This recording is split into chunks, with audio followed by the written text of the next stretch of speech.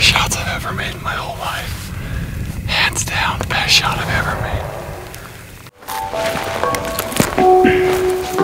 It's him, man. That's that 5x6. Oh my gosh. Some of the most meaningful experiences of my life have come when I've been hunting elk. A lot of my self-esteem, my self-worth, how I feel, the sense of satisfaction that I get from elk hunting and being successful in the elk woods means a ton to me. It's part of my identity. And I know how much some of you guys want it. I know how frustrating it can be. I know that it can seem insurmountable, but it's doable. And I promise if you just take the steps, you get your ducks in your row and you do absolutely everything that you need to, you can be successful in the elk woods. And I promise you it's an experience that can change your life. I know that it has mine. This series is going to break down the individual steps that I think you need to take to find success, because that's the ultimate goal. And there's nothing like finding success in the elk woods every September. So come along with this. We're going to include a bunch of information that's going to help shorten your learning curve and help you tag out later this fall. I'm going to take you through 5 pillars of archery elk hunting.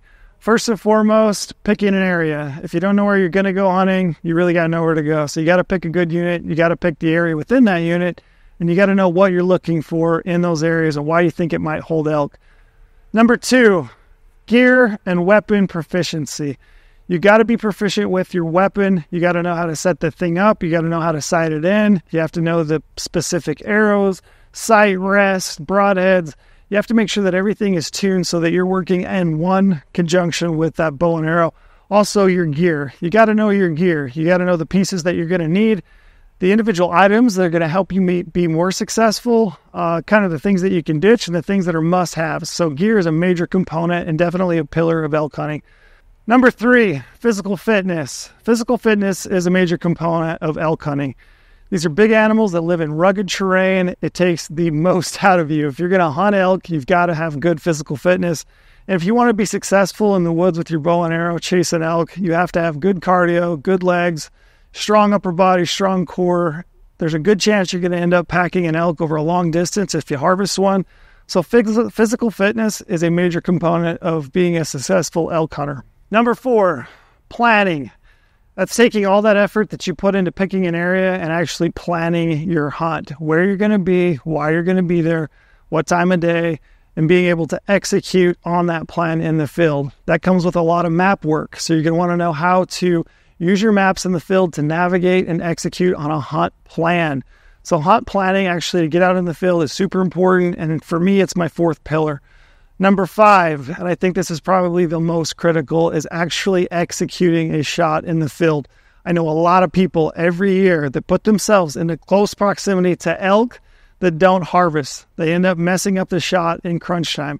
I think the 5th pillar for me is actually being able to execute a shot under pressure when it matters the most. So for me, that's my 5th pillar, and we're going to run through all 5 of them and hopefully give you guys some information that's going to make you more successful this fall.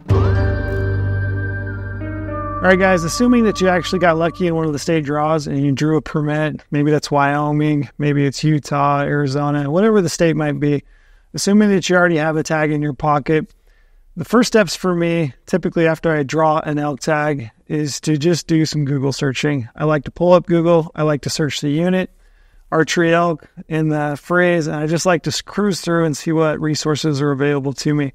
I read a lot of forums, including, Rock Slide, Monster Muleys back in the day, whatever a forum might be.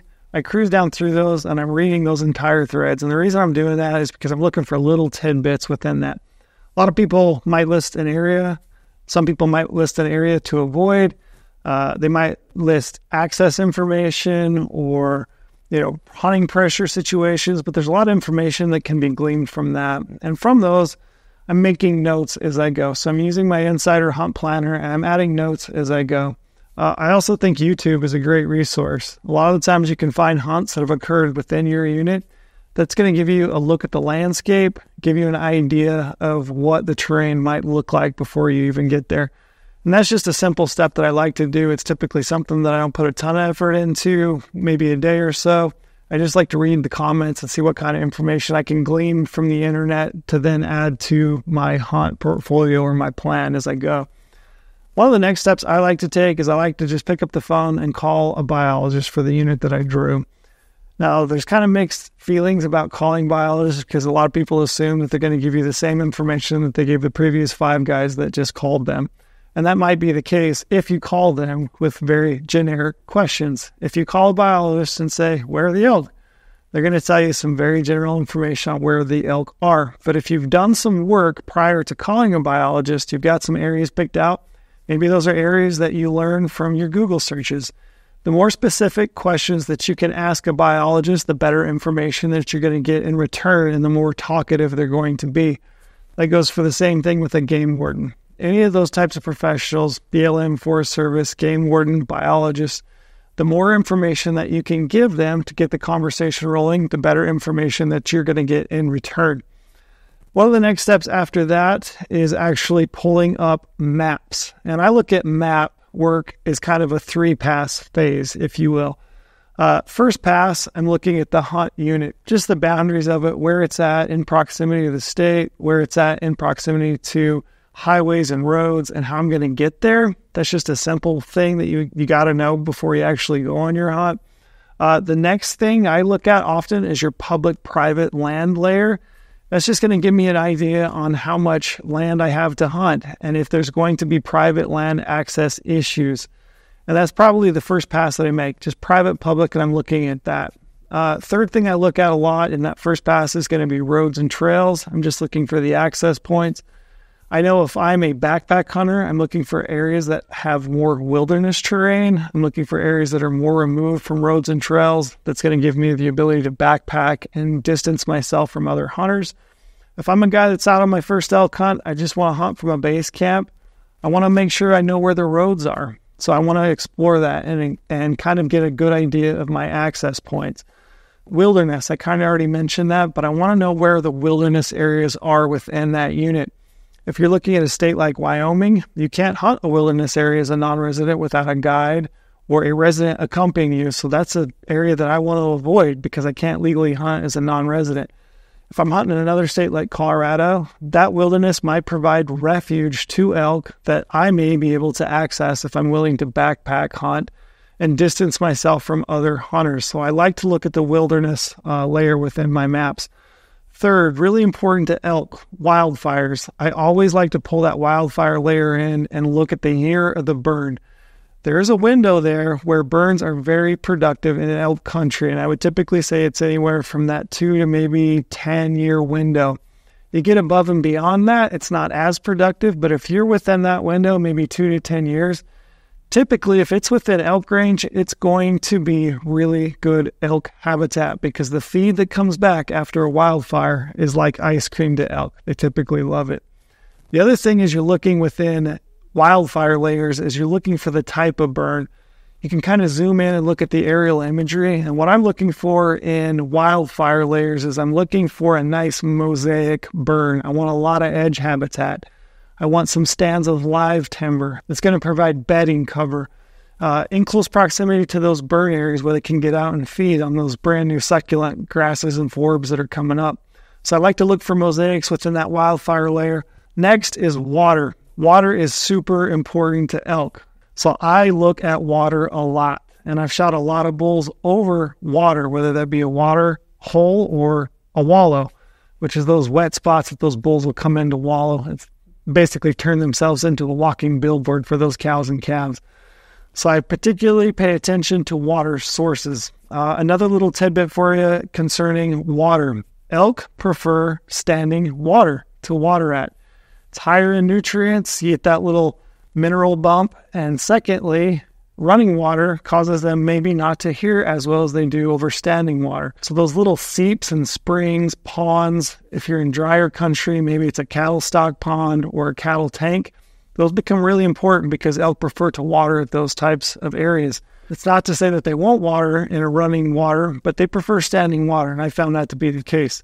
So that's kind of my first pass, the things that I'm looking at. I'm looking at the hunt unit, I'm looking at private public lands, I'm looking at roads and trails, I'm looking at wilderness layers, I'm looking at wildfire, and I'm looking at water. Moving on to what I would suggest is like my second pass, kind of that deeper dive into where elk are going to be. I want to start looking at things like habitat concentration areas. I want to start looking at migration routes. I want to look at things like water and wallows, and I want to do that with historical imagery. I want to be able to compare year over year to see what those areas look like. In a lot of cases, I can find those wet meadows and those wallow areas where water is going to be standing, and it's good habitat for those elk to come in and wallow. I can find those by looking at aerial imagery. So you want to use that. The next tool, which is super important, and I highly suggest it, I don't know if as many people use it as they should, but that's that terrain analysis tool within your GOHUNT maps. That's going to give you the ability to look at the unit by slope and by aspect. So elk prefer bedding on flatter terrain. So anywhere from 0 to maybe 20 degrees is going to be preferred bedding area. They're a big animal. They like to lay down, have a nice flat spot. It's not to say that they won't use those other areas, but if you're looking at bedding cover, it's typically a more gradual slope. They love benches, they love ridge lines, and all of that information is available to you very easily with that terrain analysis tool. Another thing that elk really love during that archery time frame, they love dark timber because they need that shade. You got to remember they're trying to thermoregulate, maintain their body temperature. So they're most often going to bed on those big north, northeast, northwest facing slopes where there's a lot of shade. That's primary bedding cover. If you can find that in relation to nice escape routes and saddles and feeding areas, and it's got water, and it's got these little benches and pockets and seeps, you're going to be in an area that's going to hold elk. Elk are just like any of us. They have things that they prefer and they like. It's their habitat. It's their core. They're going to go to it. So if you find these relationships between these types of environments, you're going to find elk. Moving on, I like to pull up and look at a topo map. Topo maps, a lot of people might think are a little bit antiquated. Maybe they don't use them as much as they used to. But one thing about a topo map is it really allows you to see those benches really, really well. And if you can find a nice bench in a north-facing pocket with a little bit of water, there's going to be elk there. So I like to use a topo map because it makes those saddles and benches very apparent when you're looking at GOHUNT maps. Once again, fire layers, I can't stress that enough. Fire layers are super important to finding elk. I can't emphasize to you enough how important fire can be to elk and elk herds. So I always look at that. And I look at it in relationship to the other features that I already talked about. And then lastly, it's going to depend a little bit on the time of year of your hunt. If you're scouting from July through August prior to your hunt starting, you're going to want to identify glassing points. You're going to find those areas where you can look into those drainage, you can look into those pockets, and you're going to be able to find those bulls. It's going to depend on when your hunt opens up in any given state on how you hunt them. You know, September time frame, those bulls are pretty active. They're moving, they're pushing cows. But glassing points are still going to be vital to help you find elk and then use those as a jump-off point to go into that country and use your bugle tube, your cow call to actually find, hunt, and harvest bull elk. So I would say that's kind of my structure as far as using maps. That's the whole series as far as that goes. It's kind of my first step in being able to find elk.